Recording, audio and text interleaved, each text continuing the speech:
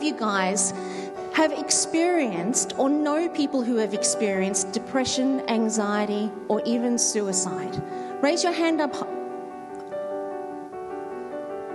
Can you guys just keep your hands up? Can everybody just turn around and have a look at that?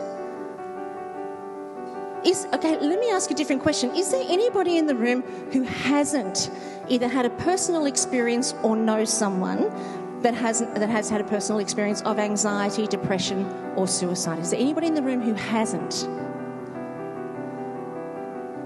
Guys, there is not one hand up. You see, now that frightens me. I did some research for another presentation that I delivered last week. Do you know that 65,300 people attempted suicide last year? 7.83 men commit suicide per day in Australia. 64% of women over the age of 44 are currently dependent on antidepressants. 7% of suicides occurred in our youth from the age of 8 to 15. Those that are at greatest risk are at the age of 15 to 44.